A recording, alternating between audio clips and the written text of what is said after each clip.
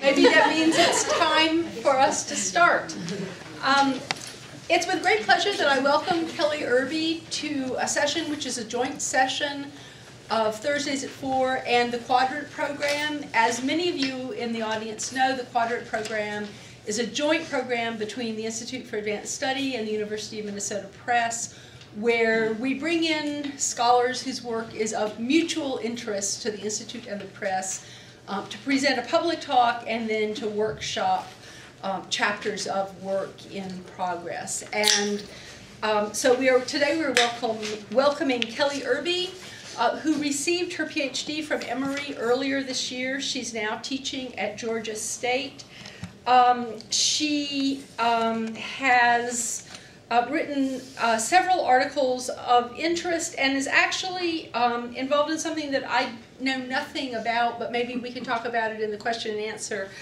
She's involved in a public history exhibit called Portrait in Text, African American Artists of Dance, Music, and the Written Word, which will be discussed in Marble magazine, forthcoming in January of 2011. She also has an article called Worthy of Respect, Black Waiters in Boston Before the Civil War, which came out a couple of years ago in Food and History. And her talk today is, as you can see, entitled From Jonnycake to Escargot, Commercial Dining, Social Hierarchy and Identity in Antebellum America. There is a handout just outside the door. If anyone neglected to pick up a handout, if you could raise your hand, Susanna will fix it. That is her job around here. So without further ado, I think I'll turn the floor over to you, Kelly. Thank you. Thank you. So first of all, I just want to say thank you very much for inviting me to campus this week. I'm really delighted to be here, and thank you for coming to this presentation, too. I thought I would start by just trying to situate the paper I'm going to present today in terms of my larger research project. Broadly speaking, my research interests focus on popular culture and how it has anchored Americans in common experience, but how it has also been used to reflect and define demarcations in race, ethnicity, gender, class, religion, etc. In that context, I'm currently investigating the emergence of commercial dining in America. Before about the 1820s, Americans did not, in fact, dine out.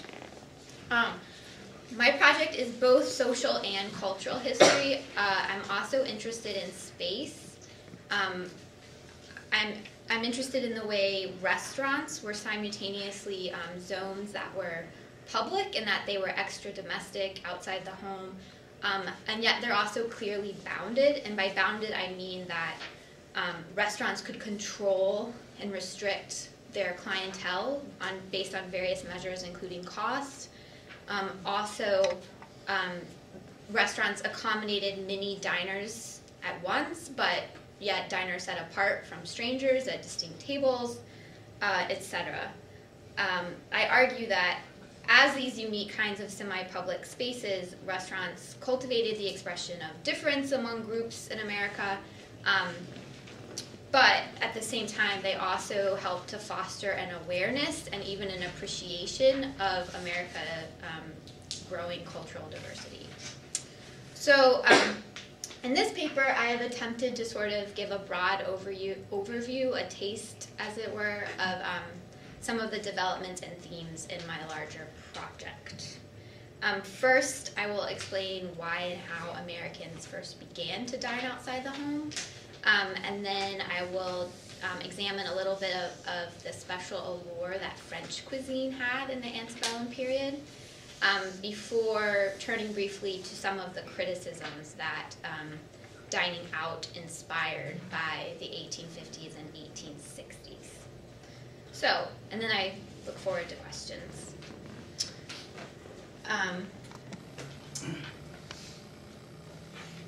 Amelia Simmons' 1796 cookbook, American Cookery, outlined the basic contours of dining in the young republic. Turkey, Simmons intoned, was the queen of all birds. while garlics were better adapted to medicine than cookery.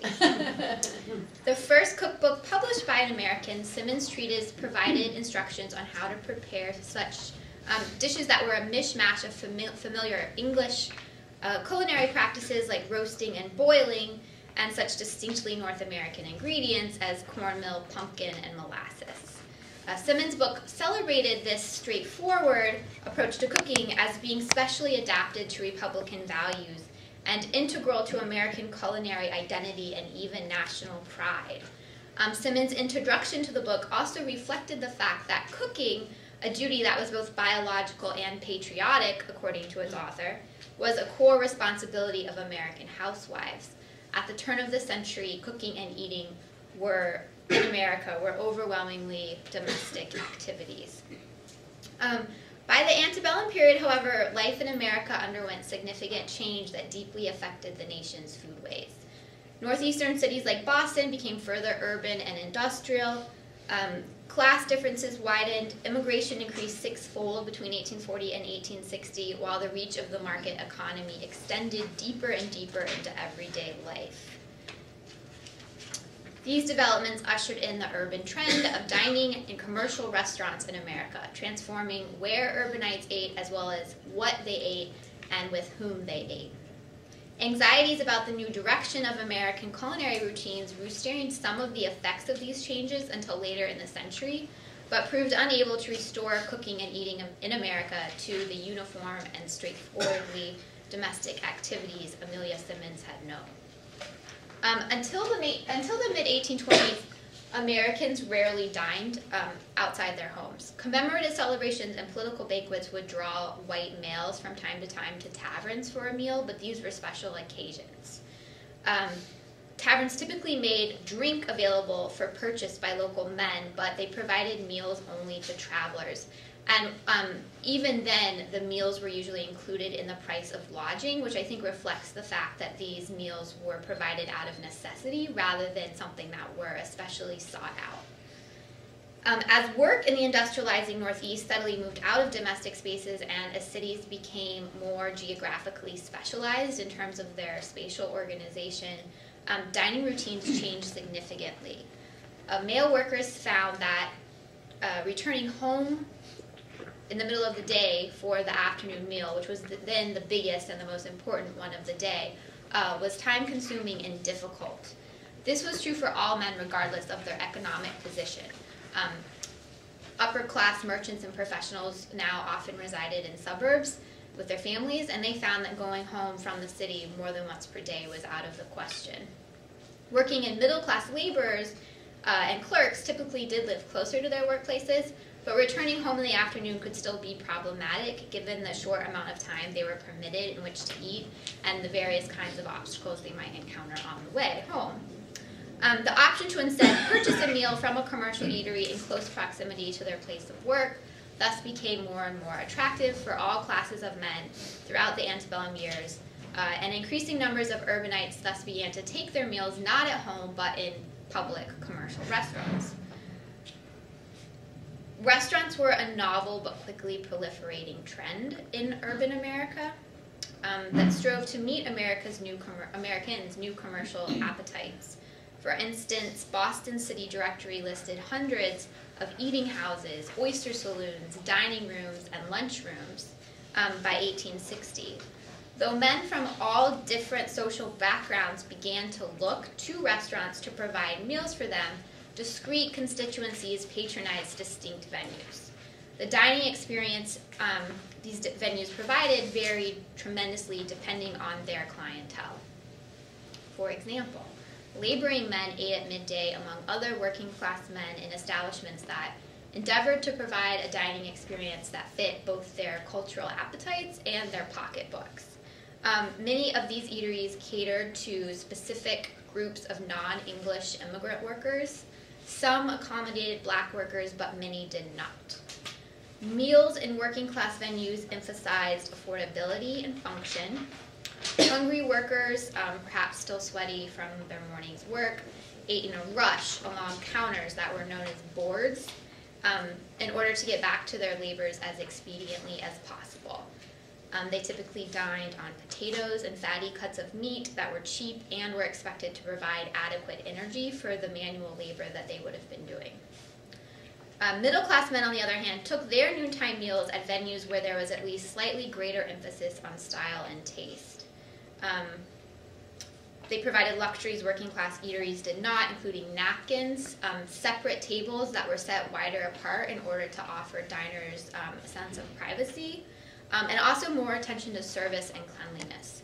Many middle-class venues did not sell alcohol.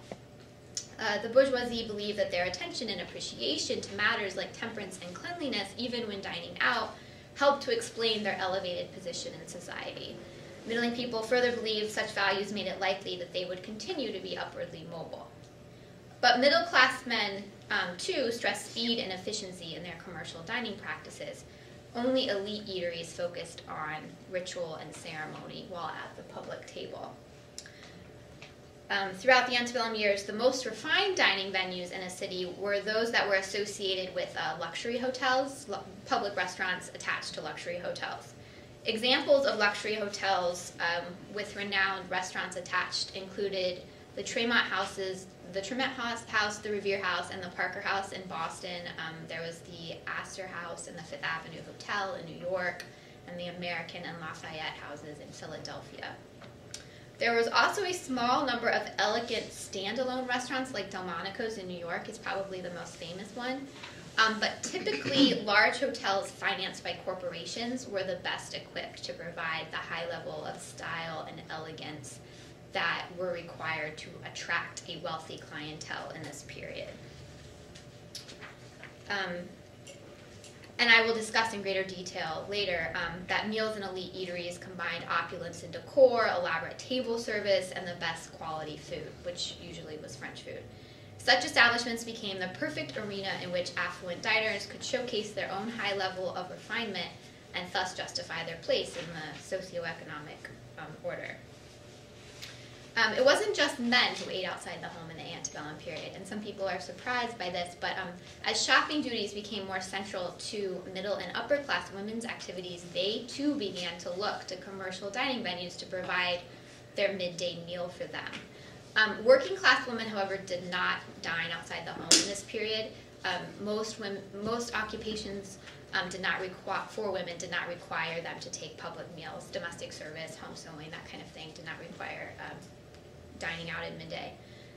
Ladies' dining venues were earmarked as respectable, safe havens for women within the otherwise dangerous city. They excluded the sale of alcohol and they barred male patronage except for men who were escorting women. But as an interesting side note, the waiters in ladies' dining venues were men. Such eateries specialized in light and sugary fare like fruits, cakes, and confectionery that were thought to both reflect and confirm a lady's delicate nature. Thus, as dinner moved out of the home, it moved into new and unique kinds of semi-public spaces that were once open and yet clearly bounded. As such, dining venues cultivated the expression of difference through the varying eating styles of discrete class, racial, ethnic, and gender groups. The range of dining establishments available in antebellum American cities also drew attention to the increasingly diverse and hierarchical nature of American society. But at the same time, urbanites from across the spectrum of social and economic positions increasingly participated in the trend. In other words, dining out simultaneously divided Americans, even as it also provided them with a shared experience. There was yet another way, though, that antebellum dining venues encouraged contact between individuals from different social and economic backgrounds. Regardless of the clientele to which a particular venue catered, the waiters who worked in all venues were overwhelmingly either Black or Irish working-class men.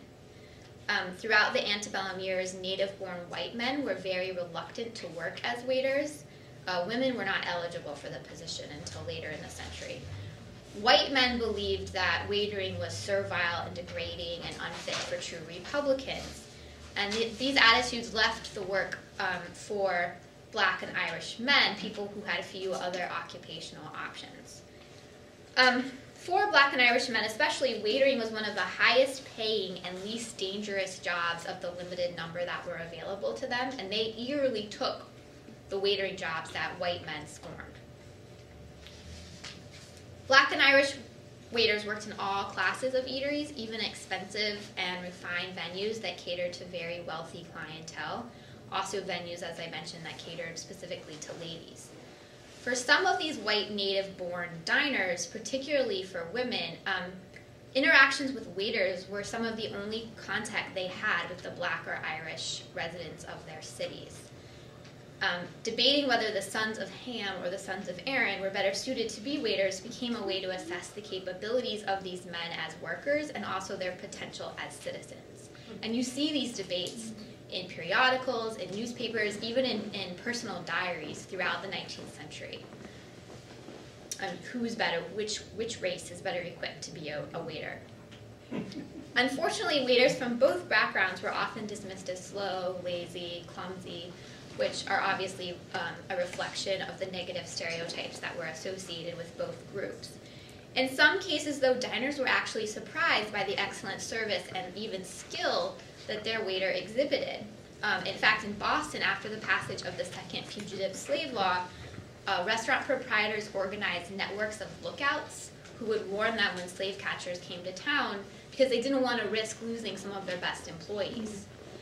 Also, in 1855, an interracial union of waiters in New York City organized a wage increase, and newspapers reported that this pay hike was warranted by the special skill and dedication that Black and Irish men as waiters demonstrated. I wanted to show you this image of, this is Tunis Campbell, who was a Black waiter. He worked in Boston in the 1840s. He eventually relocated to New York. In 1848, he published this book, Hotel Keepers, Head Waiters, and Housekeepers' Guide. And this was an attempt to actually explain how waitering was skilled and why it should be more esteemed as an occupation. And it was also an attempt to say, look, African American men are actually specially suited to be waiters. We are better than the Irish.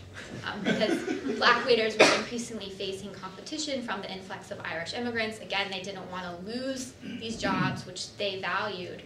So this is one example of this effort to say, you know, waitering is hard work and we take it really seriously. Interestingly, those who did the cooking in restaurants were also usually Black or Irish men, but cook's labor was even more degraded than waiters. Men like Tunis Campbell attempted at least to say that waiters were skilled. You don't see that development among cooks. Cooks were generally paid less than waiters, and turnover was greater amongst waiters. Cooks took other work when they could get it. Moreover, cooks rarely interacted with the public they fed, which I think might be one reason, I'll return to the subject later, why cooks were thought of as beneath waiters. Kitchens were usually located in dungy basements, leaving the ground floor available for the dining room. Food was then transported upstairs by dumbwaiters or fetched by waiters. Again, so that you never had interaction between the eating public and the cook. Cooks remained behind, or in this case below, to proceed with their labors in the kitchen. Venues that catered to middle and upper class patrons especially made every effort to confine cooks and cookery to the basement. Even cooks who prepared the complicated French cuisine that was becoming in vogue failed to receive recognition for their culinary talents throughout the antebellum period. They too, French cooks, well, people who prepared French food were Black or Irish typically. Thus, as one of a limited number of integrated workplaces for much of the 19th century, restaurants brought different groups of Americans into contact with one another, immigrants and native-born, Black and white, men and women, upper and lower classes. But even as restaurants facilitated interactions between these different groups, they also certainly reflected divisions between them in society. I'll pause again to show you two more images. This one a little hard to see, but this is the main dining room of the Tremont House Hotel, which is known to be the first luxury hotel in America. It had a very, very refined and famous public restaurant attached to it. It actually had 2 dining rooms. One was marked for ladies, and only ladies and their escorts were allowed in the ladies' dining room. And then this is an image of the main dining room, where women were explicitly not allowed. And you can see in this image that it's all men, and then also they're all sitting around one large banquet table. The banquet table goes away. It's phased out by the late 1840s, 1850s, because upper-class patrons increasingly say that they want to sit at separate tables where they can have at least the illusion of privacy in this big crowded hall. They don't have to sit with people they don't know. And you can see that in this image, which is from the 1850s. Well, you can kind of see it, it's a little difficult. But there are separate tables, and this is a ladies' eatery, and thank you. You can actually see men and women Could you turn that off, please? Thank you. dining together in this venue. And again, it's hard to see, but the waiters are men, however. So it's ladies and their escorts, and then male waiters. Thanks. So for the most part, throughout the antebellum years, ethnic food was not a prominent part of the dining landscape in this period. Ethnic food didn't become prominent in America until later in the century, when you have the arrival of significant numbers of of immigrants from Eastern Europe and from China. The vast majority of eateries in the antebellum period dished up standard American fare, similar to the dishes Amelia Simmons had included recipes for in her cookbook. Among the list of eating house standards were Cincinnati quail, otherwise known as pork, and also Boston strawberries, which must be baked beans. Elite dining venues, however, proved to be major exceptions in terms of the kinds of food they served. At the same time that dining began to move out of the home, French cookery became increasingly fashionable among affluent diners. This attraction to French cuisine in America stemmed not from an influx of French immigrants, but rather from a crisis in culinary confidence among Americans themselves. And despite some complicated politics surrounding the popularity of French food, French cuisine came to define refined dining in antebellum America. France had begun to distinguish itself in terms of cookery beginning in the Renaissance period. By the French Revolution, they were well known throughout Europe for their elaborate cuisine. And by the 18th century, table manners throughout Europe had also become increasingly elaborate. In France, where the aristocracy was centralized in Paris, social competition was especially strong, and manners at table were particularly elaborate and intricate. Also in France, it had become fashionable by the 19th century to serve meals in courses. Okay, so although American dining etiquette had experienced a transformation similar to Europe's in terms of the dining etiquette becoming more elaborate, it continued to lag somewhat behind. At the same time, Americans were generally reluctant to incorporate French methods into their cookery, even into the early 19th century. Actually, Amelia Simmons directly criticizes the French. Despite France's own Republican Revolution, French cuisine seemed foppish to many Americans and out of step with their Republican ideals. After all, why should Americans regard foods that had once been reserved for French aristocracy as any better than the more rustic kinds of dishes that their colonial forefathers had known? Patrick Henry voiced such feelings when he criticized President Thomas Jefferson, who had returned from a visit to France with a taste for French food, as Frenchified abjuring his native victuals. By the 1830s and 1840s, however, Americans had developed certain insecurities about their own foodways. These anxieties were the result of decades of harsh criticism from European, especially English, guests at American tables. Scathing assessments of American food and table manners from writers like Francis Trollope and Charles Dickens particularly rankled. These writers concurred in condemning American cookery as greasy, as tasteless, and as overly reliant on the use of onions. You see that over and over again. They found American fare in private households and in the country's burgeoning commercial dining venues as abundant, but as tasteless, lacking all skill in preparation. Meanwhile, American table etiquette, according to European visitors, was woefully lacking. As one Englishwoman claimed, they are a nasty people, the Americans. There is no denying the fact. Elite Americans especially grew weary of European haughtiness in culinary matters, and we see this in other aspects of American culture too. They got tired of Europeans criticizing America's literary endeavors, its artistic endeavors. The unadorned, straightforward fare Amelia Simmons and others had celebrated as specially adapted to Republican simplicity in America began to seem simply mediocre. Why shouldn't America adopt markers of European sophistication to prove its own cultural capabilities and capacities? And so with that in mind, the French quickly become America's culinary heroes. As cultural cosmopolitanism began to appear preferable to provincialism.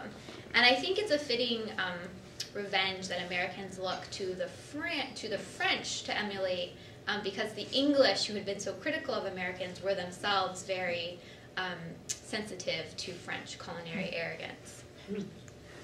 High-end dining venues jumped on the growing interest in French cuisine and used it to attract clientele. In fact, in restaurants like the Tremont House in Boston, French influence was evident throughout the entire dining experience. For instance, much of the elaborately carved dark walnut furniture came directly from France, had been imported from France. It had once been assigned in America and in Europe, to blanket the table with a copious number of pre-prepared dishes, so that when diners walked in the room, they were, taken aback by the abundance. But now, competing with French standards of style, demanded that meals be served as a series of courses, with each course distinguished by unique behaviors and rituals. Upon entering the Tremont's dining room, affluent patrons were first shown to their seats and handed a bill of fare, also known as a menu. And I've tried to give you a menu. They were next left to look over the offerings before a waiter returned to ask what they would like to eat. Waiters then retrieved a succession of individually plated dishes, rather than expecting diners to help themselves, as had once been the case. This became known in America as dining in the European style. Similarly, modern billing schemes replaced the all-you-can-eat approach, which had been known as the American plan, with dining a la carte, or dining according to the European plan. Finally, the menus at most refined dining venues consisted predominantly, if not entirely, of French food, and you can see that on the menu I've given you. First of all, you'll notice that at the top is a very prominent picture of the Tremont House, so that when you sit in your seat, you have this the image of the very elegant, stately building in which you are dining reflected back at you. And then you'll notice that not only are the dishes, examples of French cooking, but also the language is French. It's a bill of fare written in French. This is interesting. First of all, so status-conscious Americans insisted on having menus written in French, even though most Americans at this time were not familiar with the French language. French wasn't taught in schools in the Antebellum period. So, you could get this menu and have absolutely no idea what it meant, but you were sure that you were dining, very elegantly. And if you look carefully, you'll see that, this lack of familiarity with French resulted in some interesting combinations and interesting spellings. Just reflecting that Americans were a little bit naive in some ways. Doubtless the actual fare was usually often less than truly authentic as well, especially because cooks in this time were rarely trained in French methods of cookery. So probably many of the dishes that you would have received and eaten at the Tremont would have been kind of a hybrid of American and French cuisine. For their part, guests were expected to demonstrate their own high level of refinement through an appreciation for French food and mastery of table etiquette that by now involved a growing array of highly specialized tableware. Simply navigating a menu, again composed in a language one did not know, could be a tricky endeavor.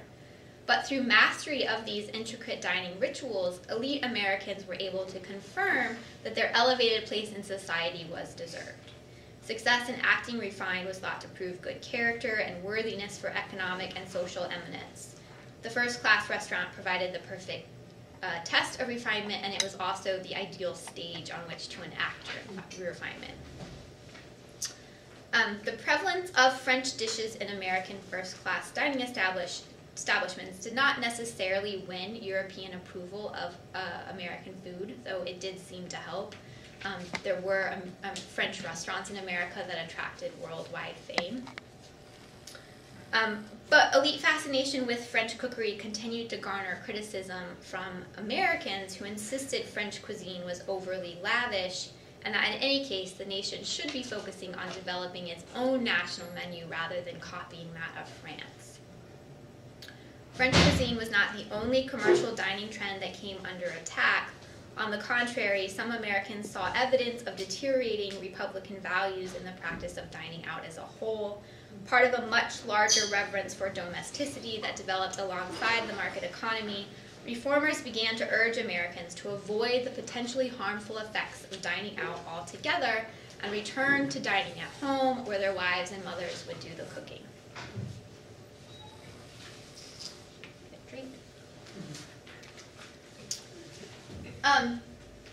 So by the 1850s and 1860s, reformers insist that avoiding commercial eateries and dining at home shielded Americans from the debasing effects of urban modernity.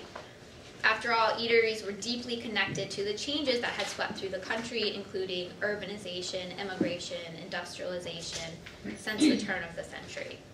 In contrast, the domestic dinner table became a vehicle for imagining the renewed moral authority of the family and a return to traditional values.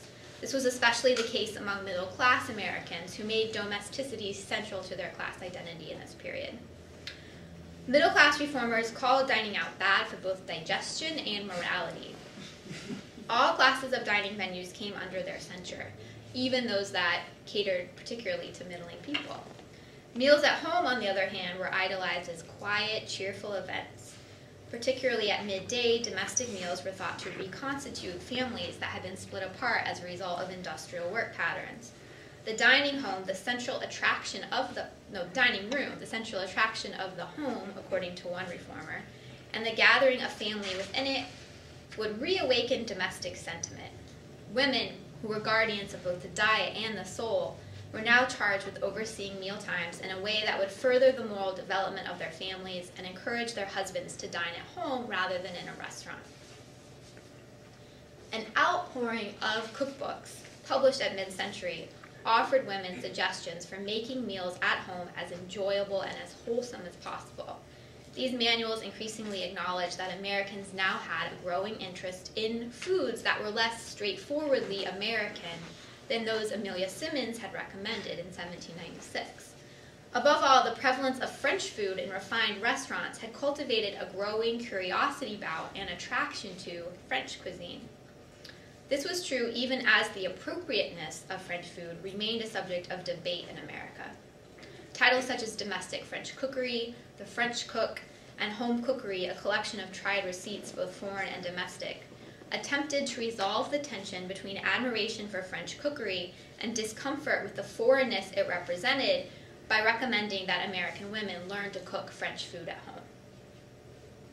When women ignored these collections of advice and dined out, it inspired even greater anxiety and condemnation among reformers than when men participated in the trend. Reformers charged women who took advantage of ladies' dining venues with neglecting their domestic duties. They said, why are these women dining out when they should be at home, cooking, getting their husbands to come home for dinner too? Why are they wasting their husbands' money?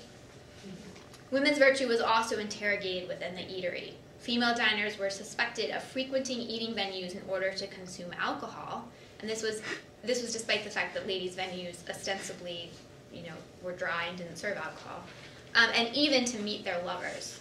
As one writer described a scene in a New York confectionery that was popular among women, "Yonder are a middle-aged man and woman in deep and earnest conversation. They are evidently man and wife, though not each other's." The seriousness of these accusations reflects how grave a threat to the moral order reformers considered women's participation in commercial dining. And as I described, eateries attempted to uphold separate spheres by providing women with an atmosphere that was at least somewhat divided and shielded from the general public. But critics could not overlook the fact that such venues facilitated women's further participation with the public sphere. Moreover, women's eateries subverted gender roles, I think, in a very serious way by providing spaces where women were cooked for, and again, usually by Black and Irish men, instead of doing the cooking themselves. So to summarize, dining venues inspired by the broad transformations in society and culture that took place during the first half of the 19th century, dining out also contributed to these changes. In turn, dining out became a focus for the anxieties that modern urban life inspired. Elevating the status and importance of domestic dining became a way to both cope with and push back against some of this change. Somewhat paradoxically, I think commercial dining blossomed alongside the idealization of home cooking in America. And also, inspired by the cosmopolitan fare available in restaurants, home cooking also became more diverse as a result. And you see this continuing later in the century. Chinese restaurants inspire Chinese cooking at home, etc. However, combination of commercial eaters didn't stop the trend of dining out. People continued to do it. The middle class continued to do it, even though they were the ones who were most nervous about it. But it did shape it. Critiquing it did shape it in certain ways. For instance, I think that reformers' insistence on cooking as a treasured female duty was one of the reasons why commercial cooks were incapable of garnering any kind of respect for their craft in the antebellum years. When cooking was done at home to sustain a family, it was a valued female obligation. But when cooking was done in a commercial setting to sell to a paying public, it was servile and degrading and best left for men with few other occupational options. Esteemed commercial cookery did not compete with antebellum Americans. This also explains why few women found jobs as cooks in commercial kitchens, because for a woman to sell the culinary abilities intended to benefit her family made these abilities a part of the immoral market economy and debased both the abilities and the woman who sold them. Another really important way that anxiety about commercial dining helped to shape it was you do not really see Americans dining out at night in the antebellum period. It is confined to the afternoon when it can be justified and legitimated as a matter of necessity.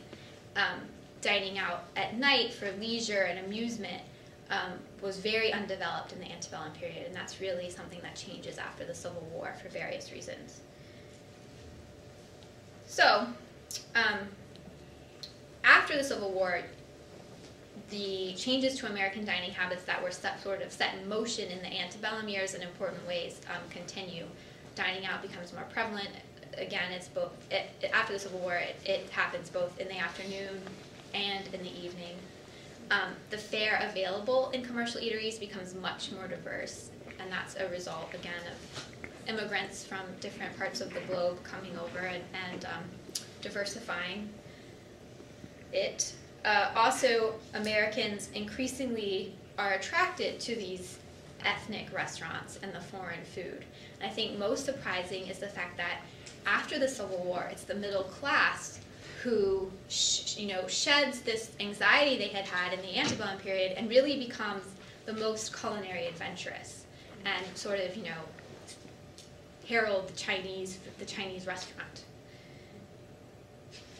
So, just to conclude, Americans first learned to incorporate commercial dining into their everyday lives and indeed into the very ways that they define themselves and one another, beginning in the antebellum years. Restaurants confirmed that Americans were growing apart from one another, but they also provided a shared experience. more importantly, restaurants help to develop an interest in and even a taste for cultural diversity. Thank you. Question. Okay. I was wondering if you could talk a little bit about, all right, well, when you talk about waiters and cooks in restaurants being mostly Irish and Black, what was the population of servants at that time in terms of you know, their ethnicity? In other words, I mean, a waiter is a servant, right? A cook is a servant. What were male servants as a rule, and what were domestic cooks? So first of all, male servants were less common than female servants domestically, but they too were usually drawn from Black and Irish populations. And actually, is anyone familiar with The Contrast?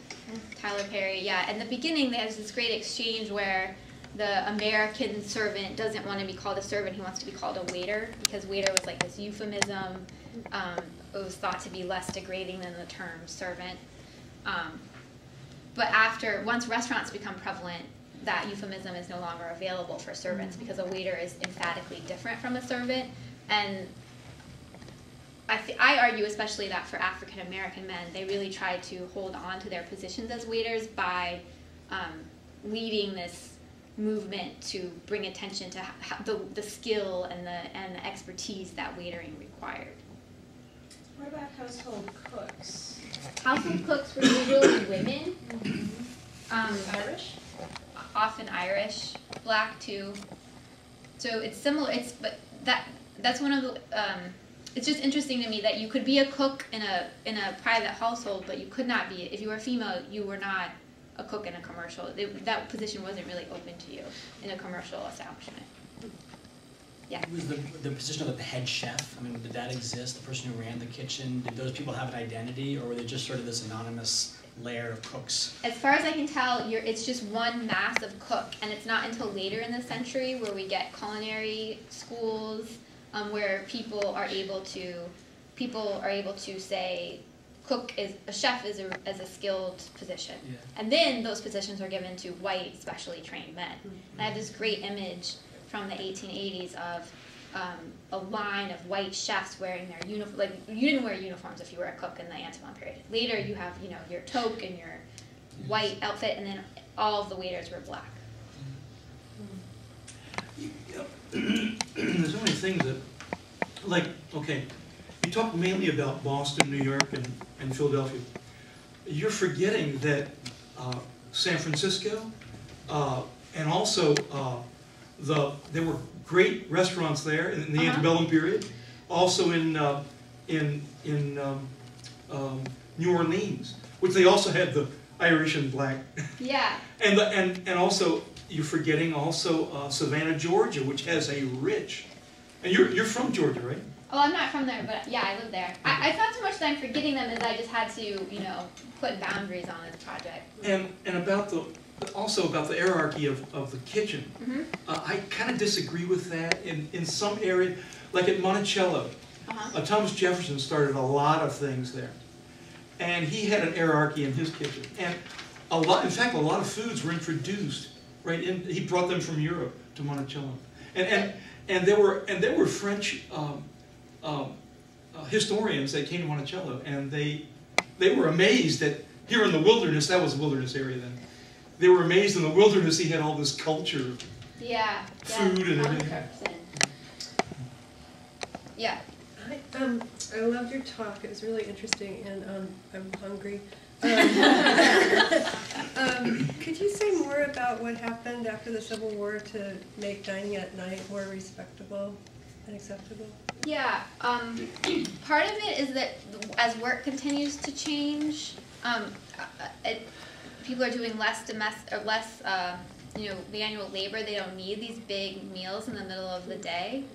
And so you see a shift in meal times where more emphasis is placed on later in the day for the meal. So that's part of it. Also, So the upper class, they're not as restrained by these anxieties about commercial dining in the antebellum period. They are engaged in dining out a little bit at night.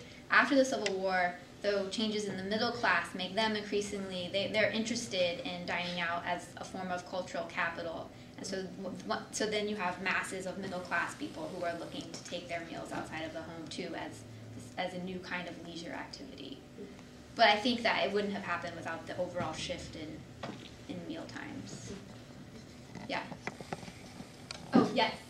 A wonderful talk. Thanks. I wanted to ask about the interactions between waiters and those they're serving. It strikes me that there might be a kind of an uncomfortable relationship if you have Black and Irish waiters serving a middle class who can't largely interpret the menu, can't read the menu, and might not know.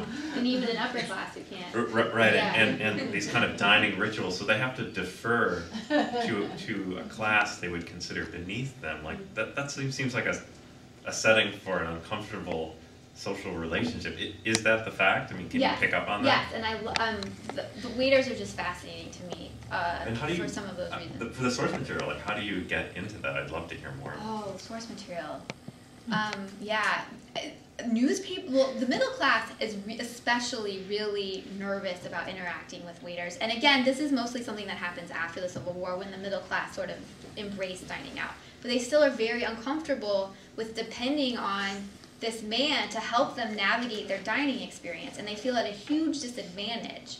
Also because in French restaurants, the upper class could tip exorbitant amounts of money. They could tip, and the middle class felt like that was just completely unfair because they got better service.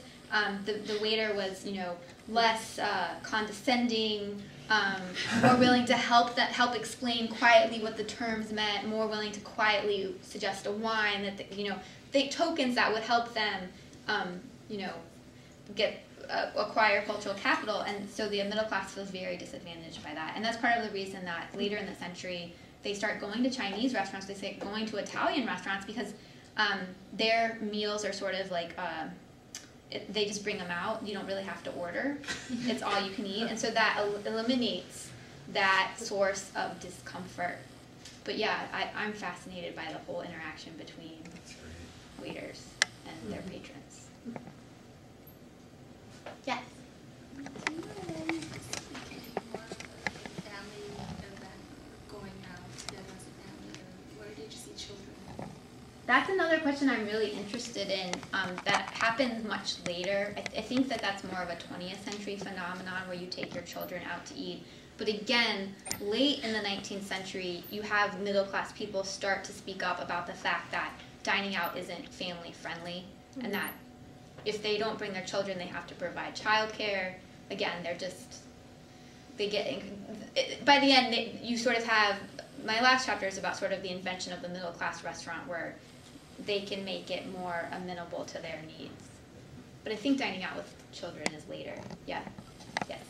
Yeah, I have a couple of questions. One is, when did you say the sort of embrace or turn to French cuisine? It starts happening in the Tremont House opens in 1829, and its menu is totally French. So it's late 1820s. I wondered, you explained it as reflecting both sort of European evaluations or assessments of the value of French cooking over as sort of France as kind of the gold standard of European cuisine, and that is picked up by Americans in part in response to European criticism of American, vulgarity. Is it also a response to any other kinds of cultural developments or even political developments, this sort of turn away from England and towards France and embracing sort of all things French or all things European? It definitely and I wondered if you could say a little bit I can speak to it somewhat. I mean, you see this throughout American culture. I know architecture, Bostonians are fascinated by French architecture, and they want to copy French architecture and have French furniture. So France is, definitely a model. And I should pay attention. I need to pay more attention to that phenomenon overall. The neoclassical movement started in the 18th century. Jefferson started that, and there was a lot of French and a lot of other European architecture that got. It's prevalent in Washington. You know, it's just Yes. the Although it has real political associations, and so if you were sort of one political, affiliated with one strand of politics, you would embrace sort of French culture, and if you were affiliated with another, you would reject it. And so I wondered if those kinds of political yeah, and it's something that I'm aware of, but have neglected. So then my second question, Yes. just to leap in since I have the floor here, is whether or not you looked at the kind of spatial organization of the cities that you studied, and whether or not certain kinds of restaurants emerge near their clientele or their... Yes. I actually tried to pay a lot of attention to this. I went through city directories in 5-year increments throughout the 1800s and got addresses, and then like flexed my technological powers by putting them into GIS mapping programs. And so I have maps of where the eateries spring up over time. And you can definitely see that that they were attached to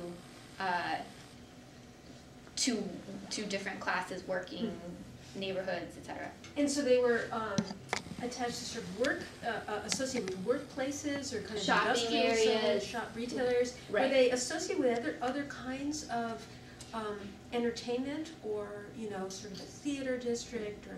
And you can chart that later in the century. You can see more of that.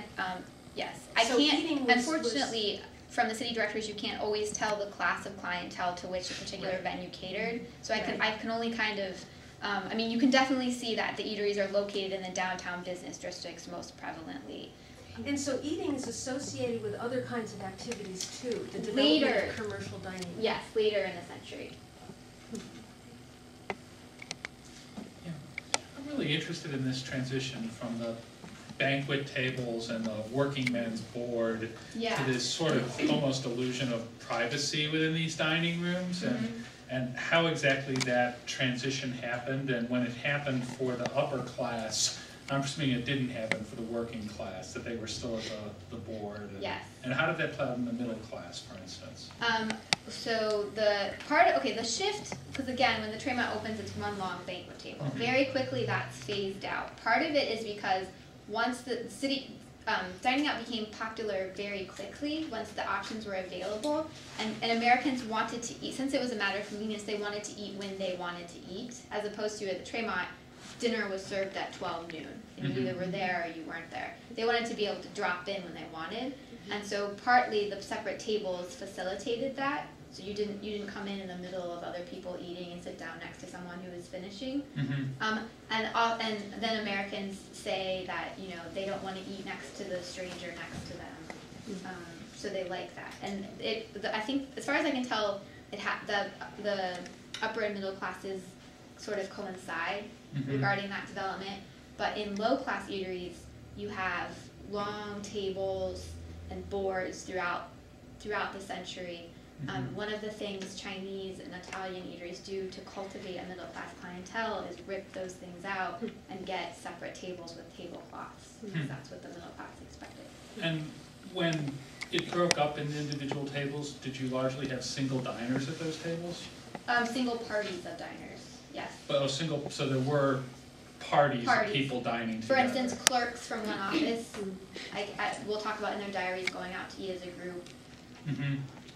That's interesting. There's sort of a semi-famous story of the scandal that was caused when Melville and Hawthorne dined together, and this wasn't in a city. This was in it was in a town, it was in Salem, but by their choosing to dine together when they weren't travelers, it caused a scandal because they were doing it socially, not like for men dining businessmen together? dining together. Really? Yeah. That's interesting. What year was that? I don't know exactly. I'd have to look it up. Because anything I'm could very cause a scandal in those days, huh? Yeah. Yeah, because the clerks from offices would go, or merchants would meet together to dine take dinner, take wine. Right, there were business reasons, I mean, basically, being from the same officer, there were business reasons rather than doing it socially. Right, okay, so maybe, I mean, I'm not familiar with that incident, but, did they do it in the evening? I think they did it during the day, but they dined together, socially. Interesting. Because, I mean, throughout And the they didn't Antebellum. dine with Hawthorne's family, which was Yeah. what it was assumed should have happened, that Melville should have been entertained by Hawthorne's family. Was it the fact that it was done at a restaurant then and not at home? Yeah, Okay, that's really interesting. I'd like to find that. it's in Anecdote. Herschel Parker's biography Okay. of Melville. Okay. Do you know anything about the early restaurants here in Minneapolis? I don't. This is my first time to Minneapolis. There were a lot of them here. I was gonna say, the very first restaurants had that, you know, I know it sounds like when they first started, and suddenly they just mushroomed and everyone was doing it, but were the Europeans doing it first? Was this sort of a fad that came across the ocean? Definitely. Okay. Europeans were dining out all the way into the medieval period. They had cook shops where you could go buy like a pre-prepared joint of meat or something like that and take it, eat it along with your ale out in public. But this just wasn't done in America. I think because urban life was so much less developed in America. Yes. Excuse me. I don't know if you're familiar with Rebecca Spenger's The Invention of the Restaurant, where she talks about the reason kitchen party in France. The restaurant began as a place where people actually went to restore themselves, where there was a lot of the discourse of health, right? That it was a place that you didn't just go to enjoy the social aspect of eating, but you actually went there when you were ill, when you had stomach problems. And there was a lot of literature also associated with, just a lot of literature talking about the importance of the digestion system and how your digestive system is not working well. You have all these different kinds of ailments. Do you see that kind of literature also accompanying the beginning of the restaurant that you're talking about, where there's a lot of talk of the importance of the digestion for just the overall well-being of a person? Yeah, I have a couple of thoughts on that question. One, you definitely see a lot of talk in America about the fact that what you eat determines your health. But it's not centered on restaurants. Restaurants aren't thought of as a place where you go to restore yourself, as in early pre-revolutionary France. But if anything, it's the opposite. In this period where people are, we shouldn't eat out, they're saying that the food is bad for you, that it's poorly cooked and it's overly greasy, it's too greasy, and you should eat at home. You're going to eat too much if you go to a restaurant. Your wife will restrain your appetite if you take your dinner at home and keep you from getting dyspepsia. Dyspepsia was very much of concern. So so no, I guess. Yes.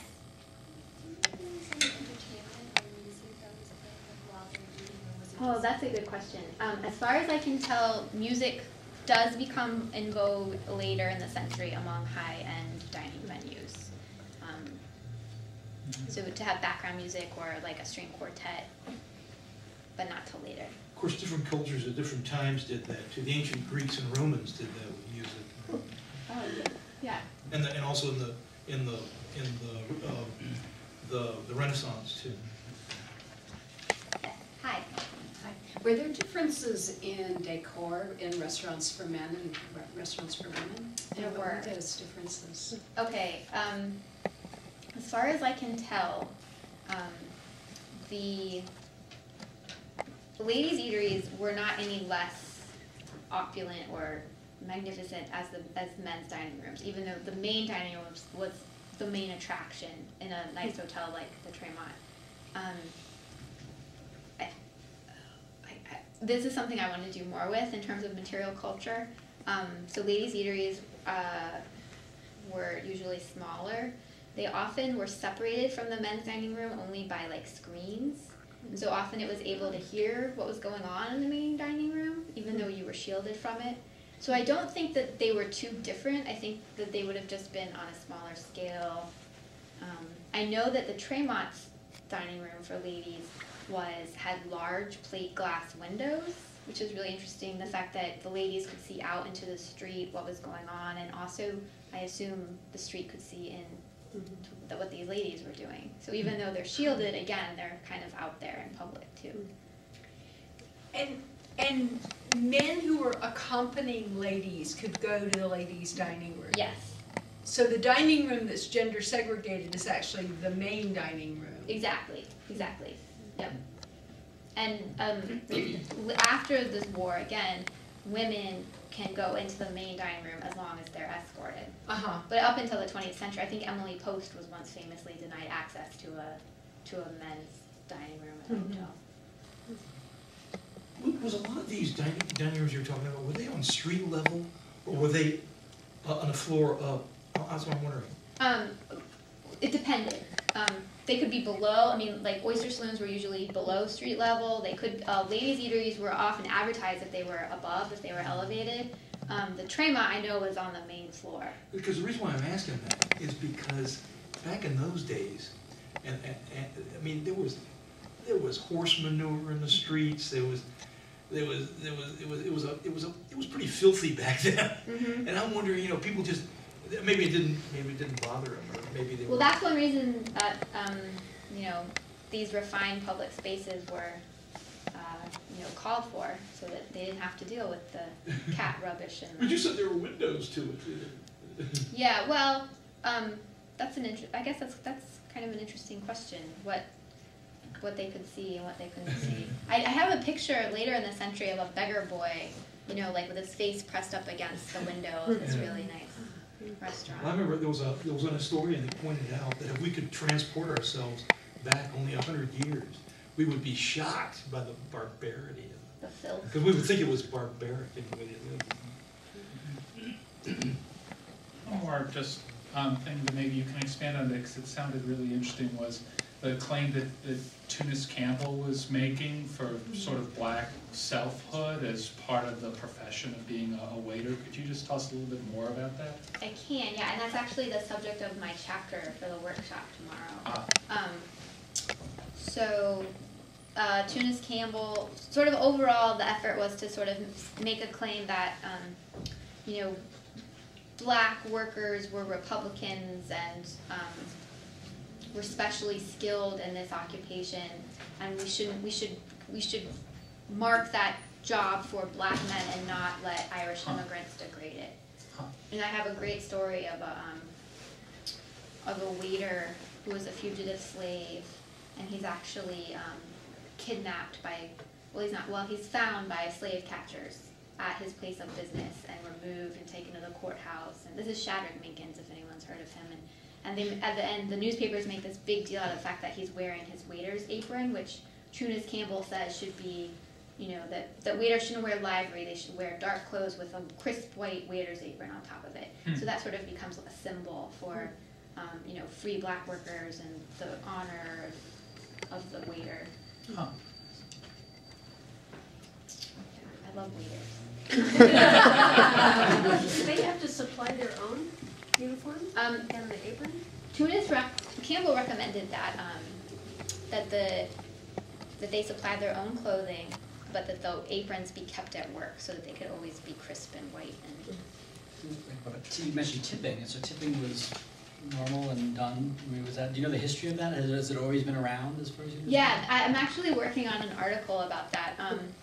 I know that tipping was thought of as a European aristocratic idea before the war, that it was degrading to tip your waiter. But by the later in the century, that's how you get service. That's how you get, as consumption becomes more conspicuous, you want your waiter to bring you food, that you haven't even called for. And that can all be secured through tipping. Are there any other questions? Thank you very much.